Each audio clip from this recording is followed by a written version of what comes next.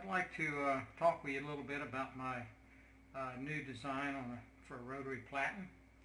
And the way this is going to work, it's going to have a series of holes drilled around in a plate, and then on the plate that meshes with it will have a pin, a hardened pin, and it'll go into each one of these holes to give it alignment for various grinding operations.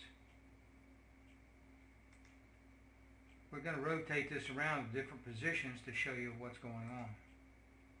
Okay, if we move it to this position, looking at the top of the screen, you have the flat rotary platen available for use.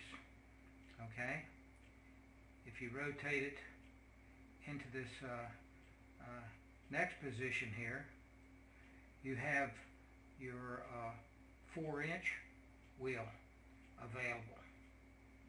If we rotate it on around,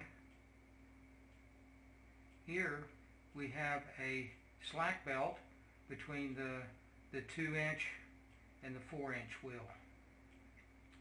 And if we move it to what would be the normal position, you can have your small wheel adapter, which you can go from 1/4-inch diameter shaft all the way up to maybe 1.5 inches, what have you. Now, if you remove that plate, this will be removable, then you can have at this same position, you can have a slack belt across the 2-inch idlers. If we rotate it around into the last position here, okay, this will allow you to have a 2-inch wheel.